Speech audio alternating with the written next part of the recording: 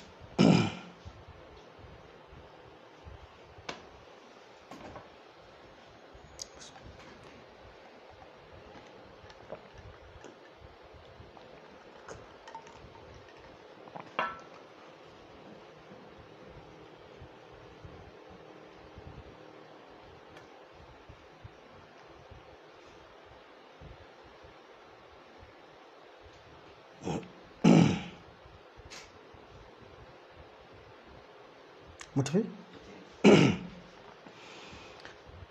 الحمد لله رب العالمين والصلاة والسلام الأتمان الأكملان على خير خلق الله أجمعين نبينا محمد وعلى آله وصحبه أجمعين أما بعد ومسكالو da sauranmu assalamu alaikum wa rahmatullahi wa barakatuh. Barkanmu da sake haduwa a cikin shirinmu na a faro daga tushe inda muke karatu littafin Arba'una Hadith, kuma mukan ce wannan karatu na masu farawa ne, kuma mukan yi shi a kafar Facebook da kuma Instagram. Gangara ta zo ƙarshe, aski ya zo ƙarshe, mun yi kusa gama karatun. Jiya mun kammala Arba'una Hadith wanda Imam Nawawi ya rubuta hadisi 42, har jiya mun shiga cikin 8 wanda suka cika 50 wa'inda Imam Ibn Rajab al-Hanbali ya ƙara, mun yi hadisi ɗaya. Da haka kwata-kwata sauran hadisai 7 mu gama wannan littafin mai albarka. Yau za mu tashi hadisi na 44, kuma wannan shine shiri na 22. Imam Nawawi ya ce alhadithu rabi'u wal arba'un, hadisi na ba Imam Nawawi ya ce wa yanzu, Imam Ibn Rajab ya ce. Dama mun gama abinda Imam Nawawi ya ce sun jiya. Don haka Imam Ibn Rajab al-Hanbali ya ce alhadithu rabi'u wal arba'un, hadisi na 44. An Aisha radiyallahu anha anin nabi sallallahu alaihi wa sallam, an karbo daga Aisha Allah ya yarda da ita. Hadisin na Aisha ɗaya ya wuce mu, wannan shine na biyu. Don haka yanzu abinda nake so ga masu bibiyan mu a Facebook da Instagram su rubuta muna a comment. Na farko hadisi na nawa ne na Aisha da ya wuce mu? Hadisi na nawa ne? Sannan menene alkunya Aisha? Kaga da haka za mu ga cewa duk cikin hadisi 42 da Imam Nawawi ya fitar, hadisi ɗaya ne ya fi sama na Aisha, don da duka gaba ɗaya muka yi. Sannan yanzu Ibn Rajab ga ya kawo ɗaya na biyu kenan cikin Arba'una Hadith. Don haka na farko abin da ke so a gaya min number wancan hadisi ya wuce mu, hadisi na Aisha number kaza, sannan ya an ga an faɗo alkunyarta daga can, don haka nan bai faɗi alkunyarta ba, don haka sai a gaya mana alkunyarta. Ta ce annabi sallallahu alaihi wasallama ya ce ar-rada'atu tuharrimu ma yuharrimu al-wilada. Ar-rada'atu shayar da mama yana haramta, tuharrimu yana haramta ma tuharrimu al-wilada, duk abin da haihuwa ke harantawa. Watan matar da ta shayar da kai nono kamar mamakka take, duk abin da yake haramu tsakaninka da waccan matar na aurenta da 'ya'yanta, kamar da za mu zo mu yi bayani, shi ma haramun ne gare ka ga wadda ta shayar da kai mama. Wata abubuwa guda biyu ke haranta aure. Na farko shine nasaba, idan wannan mamakka ce to haramun ne ka aure ta, wannan diyakka ce haramun ne ka aure ta, wannan kanwarka ce haramun ne, saboda nasaba kusantaka, makwabtaka ba ta harantawa, yare guda a abin da ke harantawa shine nasaba. To bancin nasaba kuma sai shayar da mama, shi ma matar da ta sha da kai mama yanzu ta hada wani babban alaka tsakaninka da ita na zama ita mahaifiyarka da sauransu. Allah ya faɗi wannan cikin Qur'ani, sai ya ce wa ummahatukum allati arba'anakum wa akhwatukum min ar-raba'a. Allah ya faɗi sinfi biyu wanda suke haranta ga mutum wanda ya sha nono wanda saboda shan nono. In mace ta shayar da kai nono yanzu na farko ta zama mahaifiyarka, don haka haramun ne ka aure ta.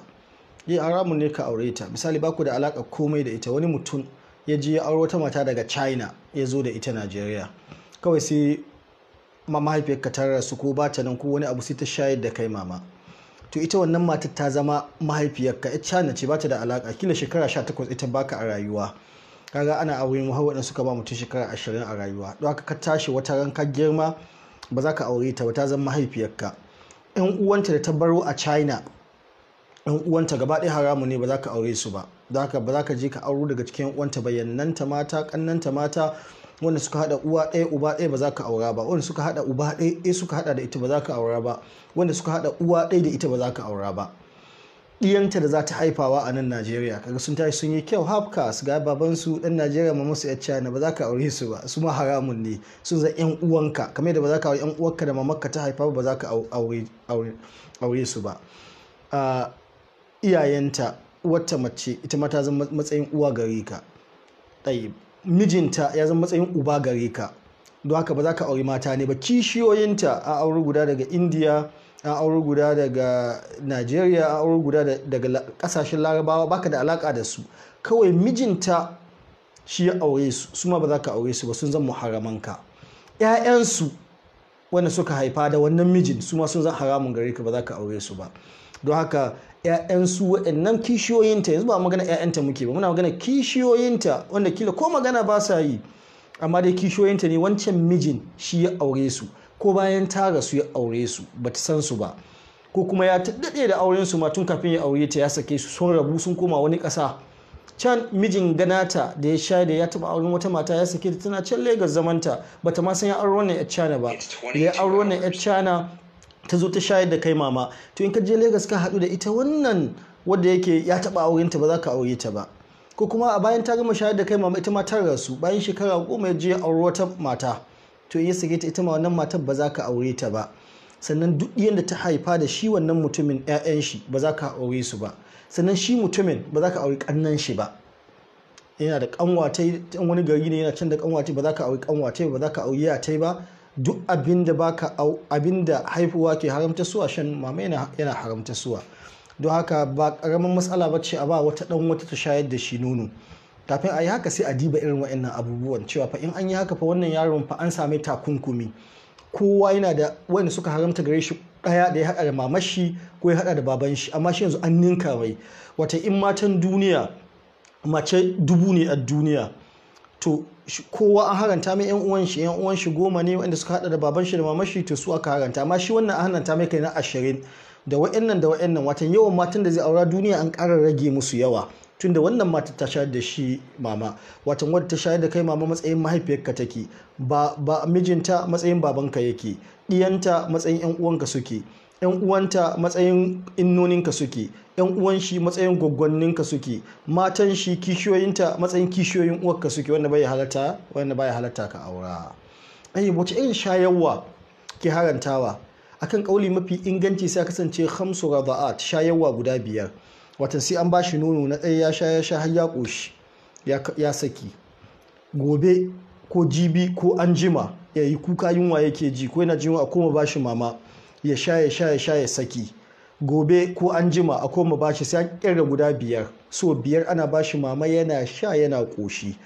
Don shi misali in kin je da ɗanki makwabta, kin je da ɗanki wata mata ta kama shi ta bashi mama so ɗaya, sai ki nuna ba kyau sai ki an shi, amma yanzu babu haranci, matan nan ba haramun bace aure ta, ƴaƴanta ba haramun bane, duk dai waɗanda muka faɗi da zuba haramun bane, tunda so ɗaya ne ko so 2 ne, amma in kai so 5, kama kuma inna marada'atu min almaja'a, ya kasance yunwa lokacin da yake jin yunwa yake buƙatar nono. Abu na gaba sai ya kasance yaro babba, shan nono baya harantawa, ya kasance cikin shekara 2 lokacin da kafin a yaye shi. In mutum ya girma ya sha nonon wata mata ko so ɗaya ko so, wani yana cikin yawan tambayan da ake, wani ya bugo yana fatawa ya sha nonon matan shi, ko wata mata ta bugo tana tambaya mijinta ya sha nonon ta baya harantawa. Abin da ɗaya ka harantawa na ɗaya ya kasance 15 ne, na biyu kuma kowanne sai ya ƙoshi, na biyu ya kasance cikin shekara 2 ne, watan kafin a yaye shi ne. In hakan ta auku shan maman ya haranta maka waccan matan da 'yan uwanta kamar yadda muka faɗi. Amma in 11 ne ko 12 ne ko sai da ka girma to wannan babu. Me dalilin jikin nuna haka? Akwai hadisi na Hudhafa da annabi sai ce a bashi nono ya haramta, amma malamai sun dage ta wannan qadiyatu ainin ce, wata qadiya ce ɗaya ke babba. Salim Abu Hudhafa ɗaya.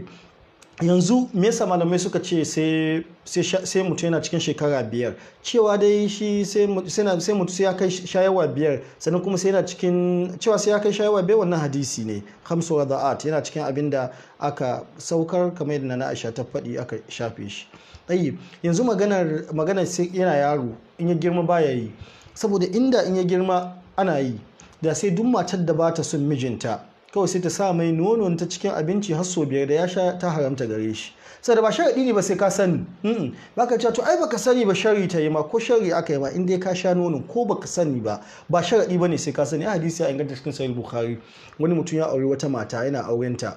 sai wani mata ta zo ta ce mai amma na shayar da ku. Sai ya taso daga Makka ya zo ya tambaye Annabi sallallahu alaihi wasallam, sai Annabi ya ce kaifa qad qila, ya za kai an riga an ce, watan bai sani ba amma kuma auren ya rabu. Sai Annabi ya raba auren tsakani da mata tai. Domin wata mata ta ce ni ko na shayar da kai, na shayar da, don Larabawa suna idan aka haifa sai a kai wajen mai shayarwa.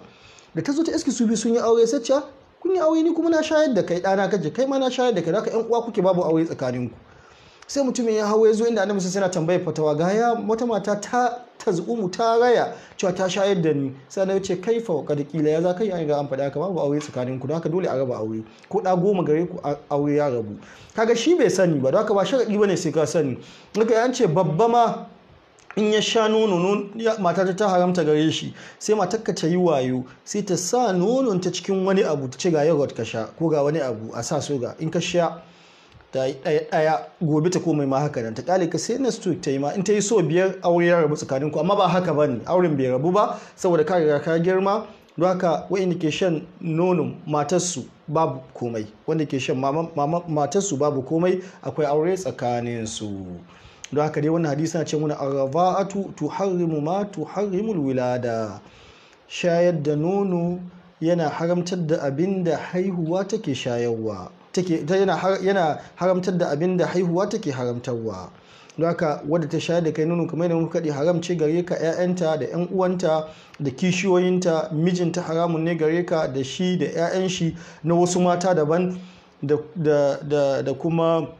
ɗannan shi da yannan shi mata da matan da duk ya aura. Amma in wata mata ta aure ta fita ta aure wani ta haihu da wancan in to wancan baya haramta gare ka, don ko mahaifiyarka kishiyan mahaifiyarka baka aurenta, sannan baka auren 'ya'yanta, amma 'ya'yanta ta haifa da babanka. In kishiyan mahaifiyarka ta riga ta yi aure wani waje ta zo da iya agula a gidan, kana iya aurenta, ana iya hada aure tsakaninku, saboda mahaifiyarta ita ce haramun gare ka domin tana auren babanka, amma ita wannan diyar wani mutum ne daban wanda yake ba mahaifinka bane. Don haka wannan shine hukuncin da a cikin wannan hadisin. Na maimaita cewa sai in cikin shekara 2 ne, kuma sai in shayarwar ta kai 5. sai hadisi na gaba.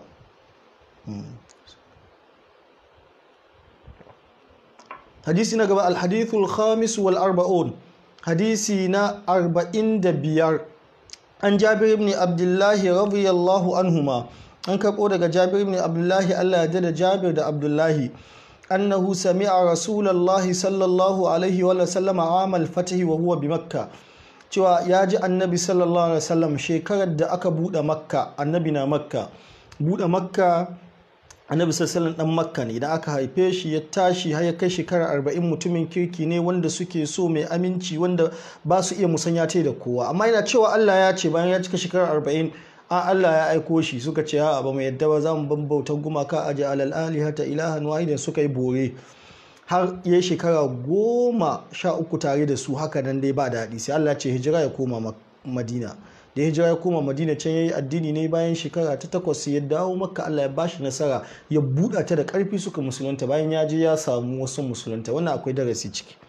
Zai yi ka zo da abu na kusa, dama an ce bokan gida baya ci, annabi ba boka bane, amma bokan gida baya ci. Zai yi ka zo da abu kana tallatawa, kana da'awa tai, sai zan na kusa gare ka ba su karba ba. Ji annabi su ne 'yan Makka suka ƙi karba, sai da ya je Madina sai samu suka yi imani da shi, sai zo da mutanen Madina sai ya buɗe Makka. to lokacin da ya buɗe makka wato ya samu nasara a makka ya zo ne da niyyar yaƙi amma ba a yaƙi ba, wato ya zo ne da shirin yaƙi don shi ya zo da sulken yaƙi, ya zo da hullar ƙarfe, ya zo ba da ihrami ba, ya zo da makamai da shi da mutane, amma annabi ya ce ka a daki kowa ka a kashe kowa in ba wasu 'yan mutane da ya faɗi ba. don haka sai kasance an buɗe makka lafiya kalau. Da aka buɗe makka wannan shekarar to kaga duk kafirai ne suka shigo musulunci,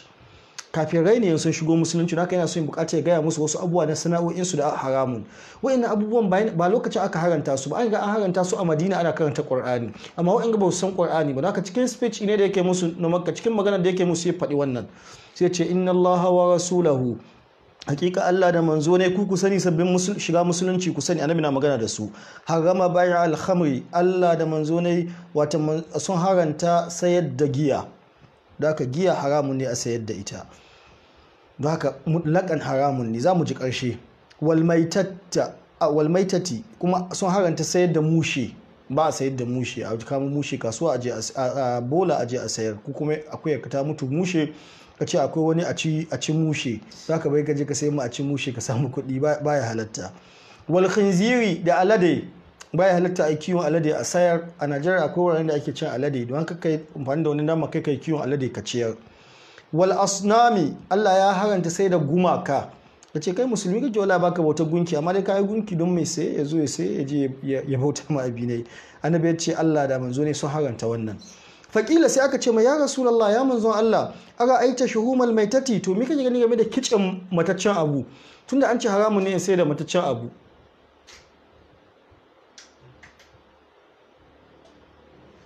Na'am? Ayi. Tunda an ce haramun ne in sai da mataccen abu ya Rasulullah, to akuya ta mutu gida, haramun ne in sai da ita amma tana da kice, to ina iya yankewa in cire kice in sai suwa, kuma kice amfani ga ya Rasulullah, fa innaha yutla biha sufun, ana shafe jiragen ruwa da shi. Jirgin ruwa da katako ake yi ne, da katako ya shiga cikin ruwa zai iya nutse, tunda ruwa na shiga cikin katako, amma a wani technology da suke da shi a can da kitsen sai an sa kitse sai kasance ya yi sulbi, ko da kitse ya shiga cikin ruwa ko mai ya shiga cikin ruwa tasowa ya kai sama, ruwa ba su iya haɗe mai, don haka sai a sa ga jirgin ruwa cikin technology da suke da shi a da, sai a sa kitse duk a shafe jirgin ruwa sai kasance ko ya shiga zai tsaya, yanzu ruwa ba za su samu shiga ciki ba. Suka ce kaji amfanin da muke da shi, don shi muke son mu sayarwa. Wa yudhanu bihal julud, kuma ana shafe fatu a jeme, an jeme fata cikin abin da ake sa wajen jeme fata, akan sa kice a jeme ta da shi. Wa yastasbihu biha an-nas, sannan mutane na amfani da shi akan man fitila, sai a sa mai tunda kitse ne, yanzu daga baya akwai kerosene, daga baya akwai gas, daga baya akwai wasu abubuwa wanda su ake kunna wuta da su ake kunna waye, amma a da babu waɗannan abubuwan. Haka a da kice ne dai mai an kunna mai wuta, ko kice suka kunna mai wuta ga kama bal ya ci da wuta, haka ana sa shi cikin fitila ayi amfani da shi. Faqala, haka zamu iya sai suwa, faqala la, sai annabi ya ce a'a ba a sayarwa, duk da ana amfani da shi ba za a sayar ba. Huwa haramun ne, sai da waɗannan abubuwan haramun ne. Thumma qala Rasulullahi sallallahu alaihi wasallam inda zalika, sai wannan lokacin sai annabi ya ce musu wata magana, sai ce qatalallahu al-yahud, Allah ya yaƙi yahudawa, wata yahudawa ba su kyauta ba. Inna Allah harama alaihim shuhum, su Allah ya haranta musu cin kice wajen yahudawa haramun ne, amma mi suka yi fa ajmaluhu, sai suka canza mai salo, suka gyara shi, suka kyautata shi, suka sa mai kyau, suka canza shi da kice, suka mai sai wani abu. Thumma ba'uhu, sai suka sai da shi, fa akalu thamanahu, suka ci kuɗin shi. Wata sai annabi ya ce Allah ya yaƙe su, saboda me? Saboda an haranta musu kitse, sun gyara shi sun sai suwa. Wannan ke nuna abinda aka haranta ci ba a sai, duk abinda haramun ne a ci, duk da ka gyara shi kace kai ba kai za ka ci ba wasu ka ci, haramun ne, ba a sai da kare, duk wannan yana cikin abubuwan da aka haranta. Don haka yanzu wani can da nasa akwai wata musu da ake, akwai wata mota da giya ɗaya ta ka sha, yana halatta a sa mata giya, ni ban taɓa ganin ta ba har yanzu. Zai yi irin musu ne na jama'a, zai yi babu ta, zai yi akwai, ni dai ban sani ba. Akwai wata miya yana halatta a sa mata, baya halatta, don baya halatta a sai giya, in dai sai an sai giya din to baya halatta a sai giya a sa, don Allah ya haranta sai da giya. Sannan kuma karfafa kamfanin giyan ne, in kamfanin giya, in dai giya ce irin wadda mutane ka sha, to karfafa ta ne, kamfanin ba zai yi giya don ɗaya a samu mota ba, zai yi giya domin a samu mota kuma a sayi. Kamar da gidan mai yau, mota na shan mai, mashin yana shan mai, generator yana shan mai kaza yana shan mai amma gidan mai bai cewa mota ɗaya ka sayan ma kowa ya zo yana sayan ma haka in dai giya ce irin wadda ake sha ake samu wani abu yana amfani da ita to kamfanin giyan ba zai yi don wannan abin ba zai yi don kowa da kowa ka karfafi tattalin arzikin shi sai ya dinga sayarwa haka wannan hadisi ya nuna mana duk abubuwan da aka haramta an haramta kuɗinsu da abu an ce haramun ne ci ne to haramun ne kuɗi ne amma akwai wani abu da ake ya halatta a sayar kamar da muka mani kamar jaki an haranta cin jaki amma yana halatta a sai domin a yi aiki da shi amma baya halatta a sai ga waɗanda suke ci an ce akwai wanda ke cin jaki a kudancin Najeriya daga nan sai kai motar jaki kai ba kai ka ci ba in dai ka sai suwa ga waɗanda za su ci ka ci kuɗin to kamar kai ka ci ne da hukunci ɗaya ne bayan kuma mai ta wannan hadisi yana da tsawo an Jabir ibn Abdullahi radiyallahu anhuma annahu sami'a rasulullahi sallallahu alaihi wasallam amal fatahi yace yaji annabi sallallahu alaihi wasallam shekarar da aka bude makka wa huwa bi makkata annabi na makkan ya kulu yana cewa inna allaha wa rasulahu harama bai al-khamri Allah da manzon shi sun hana sai da giya wal maitati sun hana sai da mushi da akuyanka ta yi mushe ko wani abu sai a ɗauka kai bola amma ana iya cire fata ɗaya zo cikin hadisi annabi sai ya ce halla tafa'tum bi ihabiha qalu innaha maita qala yutahhiruha al-ma'u wal qarar ita fata rago fatar akuya fatar duk wani abu da ya mutu fata akuya musamman yana halatta ya an jemi ayi amfani da ita to in bancin fata ita zo an istithna in ta cikin wani hadisi haka Allah ya haranta sai da giya da mutaccen abu wal khinzir da aladai wal asnami da gumaka faƙila sai aka ce ya rasulullah ya manzo Allah ara aita shuhumal maitati me yake gani game da kitsen mataccen abu tunda an hana sai da shanuwa in ta mutu zan mushe to in cire kitsen in sayar mana saboda muna amfani da shi fa innaha yutla biha sufun ana shafe jiragen ruwa da ita wa yudhanu bihal julud ana shafa mafatu ita in za a jeme su wa yastasbihu biha nas mutane na fitila da ita suna sa wannan kitchen ya kasance shine man a ci balbal fitila faqala la sai annabi ya ce a'a ba za a sayar ba huwa haramun sayar da shi haramun ne thumma qala rasulullahi sallallahu alaihi wasallam sai annabi sallallahu alaihi wasallam ya ce inda zalika a wannan lokacin ya ce qatalallahu al-yahuda Allah ya lani yahudawa inna Allah harrama alaihim shuhuma Allah ya haranta musu kice haramna alaihim shuhumahuma illa ma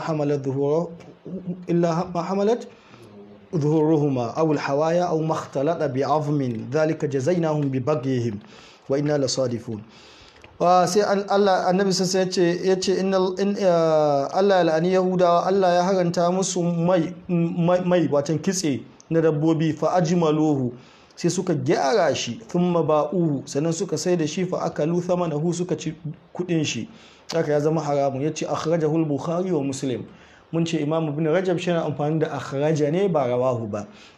in ma kana da wani littafi na arba'una hadith irin wannan mai cikin 50 ya dinga rubuta ma hadisi daga na 43 da na 44 da biyar ya ce maka rawahul bukhari wa muslim kaudin masu bugawa ne ibn rajab a asali abin da yake cewa akhrajahul bukhari wa muslim shi kuma imamu nawawi gaba ɗaya rawahul bukhari wa muslim ya amfani shi bai amfani da akhraja ba ko ɗaya a cikin arba'una hadis shi kuma imamu bin rajab a cikin hadisan nan takwas wasu ya yi musu amfani da akhraja wasu ya musu amfani da rawahu ya fi amfani da akhraja ga wanda ba bukhari da muslim suka rawaito ya fi amfani ga rawahu ga wanda ba bukhari da muslim suka rawaito ba wanda bukhari da muslim suka rawaito sai ya ce akhraja akwai lokaci minti nawa takwas to yayi zamu kanta hadisi na gaba الحديث السادس والأربعون حديثنا 46 عن أبي بردة عن أبي بردة عن أبيه عن أبي موسى الأشعري haka yake wajen ku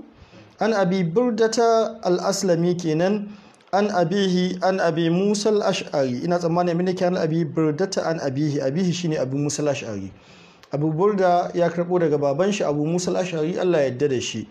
annan nabiyyi sallallahu alaihi wasallam ba'athahu ila al-yaman cewa annabi ya aiki abu musa al-ash'ari zuwa yaman mutum ya ake shi a matsayin ambasada ne a matsayin gwamna ne a matsayin wanda zai je wakili ne don haka za mu ce ambasada ne zai je can ya anso jizya ga waɗanda ba musulmi ba ya anso zakka ga waɗanda an musulmi ya koya musu sallah ya koya musu tauhidi haka annabi yake yi yana aika mutane a ƙauyuka a garuruwa domin su koya mutane addini an fi komi tsananin buƙatar wannan yanzu in ka kula duk malamai sun dawo birni yanzu duk malamai da kike ji birni ana ta fidda ɗalibai da yawa ana buƙatar mutane za su ce na ɗauki nauyin mutum ya je ƙauye koya, wannan babban aikin lada ne. Wani ya zo ya ce don Allah a bamu ɗalibai da za su je shiga ƙauye, kawai abin da za su yi shine ya shiga can in kullun inda babur zai iya shiga, inda mota zai iya shiga, in tafiya zai yi can ya zamna ya yi wata 3 wata 4 ko kullun daga birni ya shiga ya yi wata 3 wata 4 yana koyar da mutane addini. Ana tsananin buƙatar haka. Mutane da yawa da ke zama da a ƙauye ba su da wani rabo na addini. Wani ƙauye babu talabijin wanda akwai Sunna TV, akwai Africa TV 3, akwai Manara TV, akwai Wisal TV, akwai duk wannan a cikin gari ne. In ka je wani ƙauye gaba ɗaya babu su, ko wutar lantarki ba su da, ba sai akwai wutar lantarki ma ake wani TV ba, bale a yi magana wake da kuɗin TV da kuɗin wani dish. FM gidajen da mafi yawa duk cikin gari suke tsayawa. Mutanen ƙauye ba su da masu koya musu addini. Annabi sallallahu yana aika musu mutane su je su koya musu addini. Yanzu ana buƙatar daga birni a tadda mutane. Yana cikin project ɗin da nake tunani cikin kaina. In aka samu wani ce ni zan ɗauki nauyin wannan project ɗin, sai a ce to bai a fara shekara 2 a samu wasu mutum 5 a ce koya musu wannan littafin. Abin da za ku yi a training ɗin waɗanda za su yi musu training za ku yi. Sai ku zaɓo wasu mutane, kuna karantar da mutanen garin gaba ɗaya, sai ku samu wasu mutum 3, 4, 5, 10 da kuke ganin suna da hazaƙa cikin wannan shekarar 2 sai ku musu training zama mallamai. Ko da kuka bar ruwa sai su ci gaba da harkar da'awa da karantar da mutane. Amma mutanen ƙauye gaba ɗaya daga su sai kidnappers kawai. Don shi sai a ta samun kidnappers waɗancan duk na addini. Baka ganin kai yanzu da yawan ka ko nawa za a baka ba za ka iya kashe mutum ba saboda ka san alhaki kana jin. Amma suna can ƙauye ba su san addini ba, babu wanda ya koya musu addini. So za su samu kuwa komi wani fikira ya shigo ma ko wani tunani ya shigo za su ɗauka. Allah ya bada iko wanda za su iya ɗaukar nauyin wannan ko ba ta gefe na ba. Ko wani jiha kace ka samu wani malami ka ce ga wata idea a baka ɗalibai guda 5 wanda kai zaka sponsoring ɗinsu, abincin da za su bari gidansu, abin da za su tafiya da shi, littafan da za a sai, aje wani ƙauye ai shekara 2 wayannan ɗaliban kawai su ɗauko daga ahalari su ɗauko ishmawi iziya a ce a tsaya nan kawai ahalari ishmawi iziya a zo na akantar da uthulu thalatha kitabut tauhid qawaidul muthla ko a sa wasidiya ko dahawiya ko wani abu a ɗauko nan daga arba'una hadith ayi umdatul ahkam a tsaya bulugul maram shikenan yayi. A ɗauko karatun qur'ani a karanta musu masu saukewa Allah kalla su har da ci daga amma zuwa nasi don ba da sallah. Sai ka samu ladar gari ɗaya za ka tashi da ita, kuma abin da bai zai kai kawo ba, amma za ka samu ladar gari ɗaya gaba ɗaya su koya ma wasu. Dai abin musala shari'a annabi sassan ya aika shi Yaman, ba'athahu ila Yaman, annabi ya aika zuwa Yaman. Fasa'alahu an ashibatin tusna'u biha, sai abu musala shari'a tambaye annabi sassan game da abubuwan sha da ya ga ana yi can. Faƙala sai annabi ya ce mahiya menene? Ƙala albitu wal mirzu. Wata me hukuncin annabi shan albit'u wal mizru, me hukuncin shan su? Faƙila li abi burda, sai ce abu burda mal bit'u, halar mi abbit'u dinnan da kake bit'u ko mi abbit'u dinnan da kake faɗi? Qal nabidhul asali, sai ce tsimen giya, nabidhul asali tsimen giya, tsimen zuma. Wal mizru nabidhu sha'iri, shi kuma ban ce ma al mizru shine tsimen sha'ir. Wata wasu abubuwan sha ne guda biyu, sunan ɗayansu albit'u, sunan ɗayansu almizru. Sai tambaye annabi wai meye hukuncin shan wa'annan abubuwan? Sai aka tambaya Musa menene wa'annan abubuwan? Sai ya ce ai ka ji su, na ɗayansu abinda aka ce ma albit'u shine tsime na zuma, shi kuma almizru tsime na sha'ir. Faƙala sai annabi ya faɗi kalima, don shi ake ce ma wannan jami'ul kalim, kalima ɗaya zai faɗi. Jiɗazu ya ce duk abin da yake haranta ga haihuwa yana haranta shan nono, muka ce da uwa da iya da ƴan uwa da waye, duk annabi bai tsaya lissafa su ba, jumla ɗaya ya faɗi ya baka formula ka tafi. Sai yanzu annabi sai ya bada irin wannan formula, sai ce kullu muskirin haramun, duk abin da ya sa maye haramun ne, shikenan an gama. Da albit'u da almizru da alburkutu da whisky da duk wani abu da ke sa maye kawai ya zama haramun, shikenan an gama. Don haka wannan hadisi yana cikin jawami'ul kalim, wata jimla ɗaya annabi sentence ɗaya, kalmomi 3 ne ma, kullu muskirin haram, kalmomi guda 3 shikenan sun haɗe komai da komai. Dukkan abin da yake sa maye haramun ne. Don haka yanzu baka tambaya wasu nau'in giyoyi da aka yi yanzu, baka tambaya codeine, baka tambaya totolin, baka tambaya abin da ake shakawa, duk abin da annabi bai ce sha ba da aka yanka ce giyar da aka sha kama tauye watan kai you are not eloquent yaren kama bai haɗu ba annabi cewa duk abin da ke sa ka shaƙa shi ake inda yana sa maye haramun ne cin shi aka kamar tuwo yana sa maye haramun ne shan shi aka allura aka ga jiki inda yana sa maye ko menene haramun ne ba mu da addini irin musulunci ba mu da annabi irin annabi sallallahu alaihi wasallam ji iya magana cikin kalma guda uku ya faɗi abin da ake shaƙawa da abin da ake ci da abin da ake allura da shi da abin da ake sha da abin da ake hurawa da abin da ake duk abin da yake sa maye ya zama haramun don haka duk kayan maye sun shiga ba wai giya ita kwalba ba giya ta kwalba zaka samu kila akwai sunaye da yawa wannan burkutu wannan wayeye wannan wane ne zaka samu codeine zaka samu totolin zaka samu duk abin da yake sa maye haramun ne ɗaya wani yana iya cewa ni bai sani maye ko bai saka maye haramun ne don cikin wani hadisi da ke cikin sunan abi dawuda annabi sallallahu alaihi yake cewa ma askara kathiruhu fa qaliluhu haramun ya tsaya ya kare me ya kare battery ne ya tsaya kun babu wani extra battery ya salam ayi mu ci gaba ya kamata mu dinga shiryawa bai kamata wasu abubuwa ba matsala insha Allah ba kullu muskiri ba problem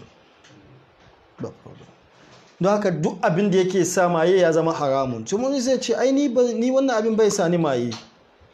za ka canza batir ne ko babu batir ɗin gaba ne ok za ka sa wata kamera ne ok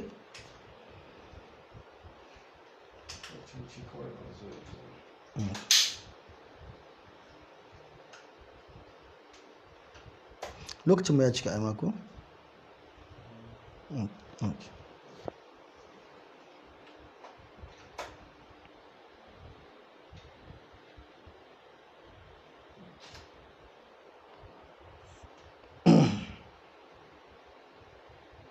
ko yau kamanci baka zo da waccan kyamar da ce ba ko?